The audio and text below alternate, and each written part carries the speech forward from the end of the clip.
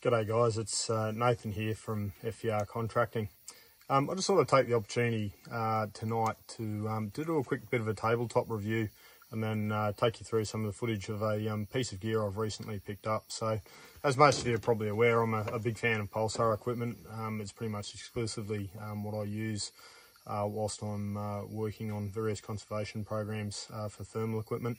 And generally speaking, I run a handheld unit and a rifle mounted option. So my handheld unit previously, I've used a number of different things, from the accolades through to the initial Axions, through to the core lights back in the day, and all the various options in between. But very recently, Pulsar have come up with the 2 series across a range of their different products. And one of the things they brought out was the new Axion 2. So it's changed in designation to what they now call an XG35. So I had the previous unit, they had a couple of different versions in that too. I had the XQ38. So that was a middle resolution sensor, as opposed to the higher res 640 type units. However, the new Axion 2 that's come out, the XG35, which is what I have here at the moment to talk about, is pretty exciting because it's got some pretty good specs on it in comparison to some of the other models that are out there. And just by looking at it, you can clearly see it's a very portable, small unit, and it's quite cost effective. So they are a good thing. So just to quickly talk about the context of where these things are useful for being in the field. So a lot of people really get into the bigger units, the accolades, the mergers.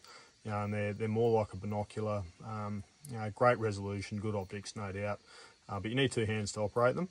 And if you're operating, from ATVs or side-by-sides or a quad bike or on foot, or you want to have your handheld for scanning, and you're also carrying a rifle and you might need to put it in a pocket quickly, or things of that nature, or you just want to keep your gear relatively light, some of those options are a little bit big. And previously, it was a little bit limited with the handheld binoculars because they just simply didn't have the same level of resolution as some of the bigger, better units. That's effectively changed with the XG35. So the reason I'm excited about this model and why I've bought one is because they're a 640 res unit, which is pretty exciting. And the magnification range is a whole bunch more useful than the other units have been. So a lot of the smaller handhelds historically have had higher resolution at the bottom end, so their native mag has been quite high. And that's a bit of a limitation when using a thermal spotter, because thermal spotters, obviously you're scanning through them all of the time, and the higher the base mag or the native mag is, the lower the field of view is on that unit. So that's not useful when you're conducting scanning and you're looking for targets in a number of different scenarios. So the great thing about this unit is you get that higher level of resolution, but you also get a much better mag range. So 2.5 to 20 is where the XG35 Axion 2 sits, and 2.5 is a good native magnification level at the bottom end for scanning. So good wide field of view. I don't have the exact number on hand, but it's a lot better than my XQ38 Axion was, and that was a pretty good unit. But this is definitely far more usable than that in terms of mag range, and being a 640 res sensor, so having that more pixels in the image, that better image to look at. When you dial this unit up through its magnification range, you do get a clearer image than you do on the previous lower resolution units. So even up on 5 power, resolution is really good with this, and it doesn't start getting grainy till you hit around 10 power. 20 power is a little bit grainy, but that's the same with any of the thermal units that are out there. As soon as you dial them up to the top end of their spec, obviously it gets a little bit more pixelated, so you don't get that same level of really good resolution. So that's some of the features of the Axion 2. It is exactly the same as pretty much every other Pulsar unit on the market. So this particular model, it's got a 35mm microbolometer, which is the sensor. So the previous units were 38. The 35 is not a big change. I think it's been done for reasons of efficiency in production, and there's a few of the Pulsar units that have gone to that 35mm sensor. But the actual operating system inside, and I'll cut to some footage of that a little bit later, is essentially the same. So You know, it has all of the Wi-Fi functions. You can update the software. It's got all of the color palettes. Yeah, same way to focus. So you've got the front focus ring, which focuses for range, and then you've got the rear focus ring, which focuses for your eye. So they're fine, no change there. And then basically all of the control buttons on top. So your power button up here, which obviously turns the unit on and does the refreshing as required. You can also put it into standby mode with that button. Your menu button in the middle, which has got nice little stippling on top compared to the other buttons, so you can very easily identify in the dark which button is your menu button, and obviously a short press on that button takes you through the quick options in terms of contrast, brightness, and your stadiometric rangefinder inside the unit. And then a long press takes you into the actual proper settings of the unit, where you can change all of the other stuff. So in terms of the way you can adjust this unit inside, so all of the units have got various settings, and previously they've generally been described as identification mode, rock mode, and forest mode. So on the new XG35 Axion 2, it's described differently. So they've just got normal, ultra, and high definition in there. They do have a smoothing function in there, which wasn't on the previous unit, and that just basically tidies up the image as you're seeing it. One thing that I've noticed, so that is quite impressive on this unit, is the user mode on it is really good. So you know, that ability to tune the image to the particular environment you're in is very useful if you don't want to just use the generic modes. So the previous units have all had that user mode that you can dial in as well. However, on this particular unit, for some reason, it just seems a little bit more user-friendly, and it does deliver a markedly different image than the standard modes do. So I've found that quite good. And at the moment where I'm operating is in North Queensland, and it's a wet season, so it is tough on all thermal units here at the moment. And the other unit I'm running, rifle mounted, is an XP50 Trail 2. So yeah, a really high-res sensor as well. And both units are struggling a little bit with the humidity, but that's got nothing to do with the units. That's entirely the seasonal conditions we're experiencing at the moment, and there's no thermal unit out there that will do well in a really humid, wet environment. It's just how it is. That said, we have had a couple of clear nights, and I've been really impressed with this unit. We're in heavy cover as well here at the moment, looking for feral cats, pigs, and things of that nature. And the unit's been really good, so picking up birds at long range, bandicoots running around, you know, all sorts of things. It's picking up animals, no problem. And again, that's no surprise. You know, these are high quality units. So yeah, it's a good thing. So yeah, no other real significant changes. Probably less one factor. So on the older model Axion, the initial Axions, the actual casing on the outside was more of a plastic composite material. And the casing on this particular model, I believe, is a magnesium alloy. Now, that probably doesn't seem like a really significant thing, but in terms of its ability to heat sink, it is. So this unit at this stage stays, from what I've seen, cooler, which then means it keeps a clearer image because it's distributing the heat out of the sensor better than the other units have done in the past. So that's been a noticeable thing.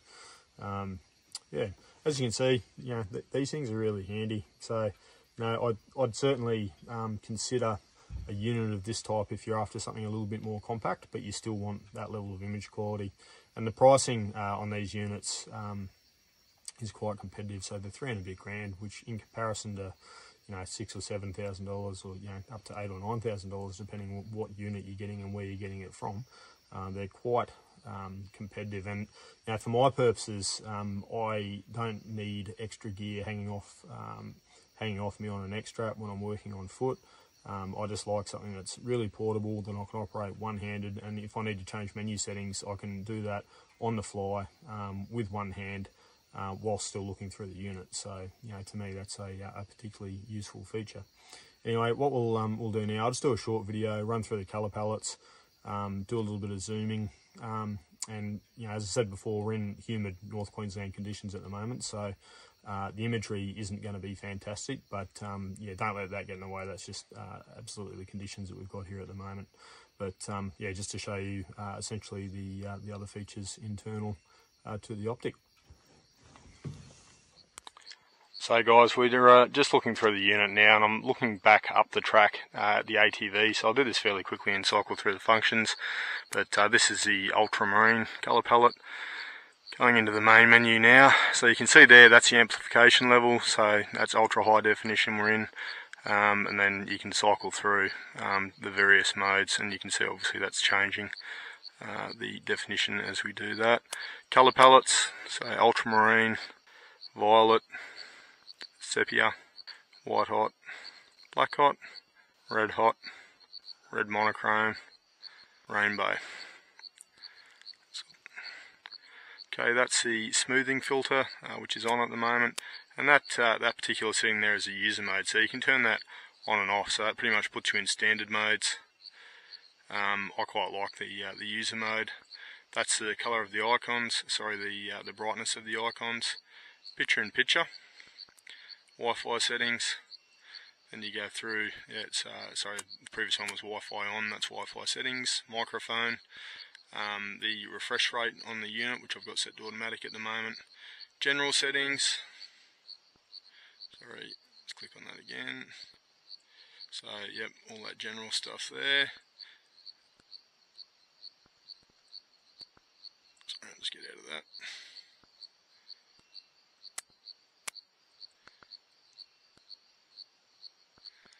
Pixel repair, and there you go. So that's basically cycling through it, and as you can see, obviously I'm recording at the moment, but you can record all the the same stuff you can on the other units, so that's pretty simple to see. So the other thing I'll do, I'll just show you the zoom functions as they stand. So we're in ultramarine still, obviously. Okay, so that's on 5 power. That's pretty smooth for a double the native magnification. We can double up. We're on 10 power there, and again, that image is still actually pretty good for how close we are to that target. And I'm just zeroing it at the moment. Obviously, I'm getting a little bit more shaky because of the higher mag level. And you can get right into 20 power, which I can't really see where you'd use that, to be honest, but you got it there if you want it. So I'm only probably 45-50 metres away from that, so a little bit close. But yeah, then back out. So the ultramarine on these units is really good for that sort of scanning and picking up animals. I'm also a big fan of the red monochrome there, and I find that to be a particularly palette too. Sorry.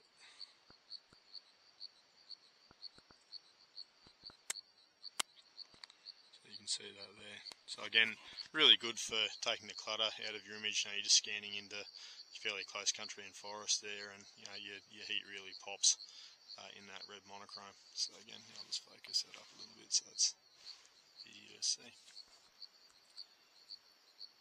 Yeah.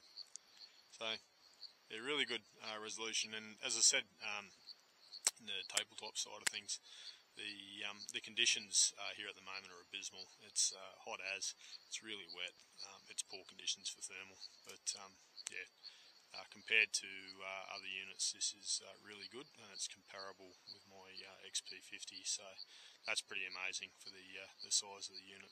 It's a great capability.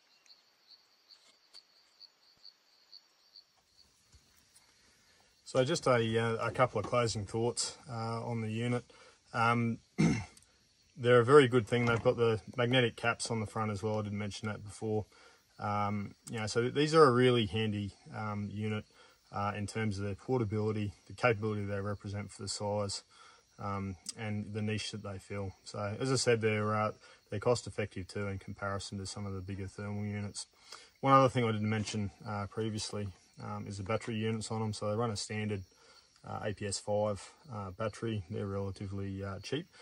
So if you run a couple of these in the unit, you probably get about 3 to 4 hours of continuous running out of an APS5 in one of these units, which is pretty amazing, really, considering what you get for that. So in the context that I use this particular unit, I pretty much run it all night, scanning as I'm working, and yeah, 2 batteries covers the whole night, no dramas, and I've still got a bit of spare juice there. So obviously the unit's not on the whole time, but it's on a lot of the time. So that's really really quite good.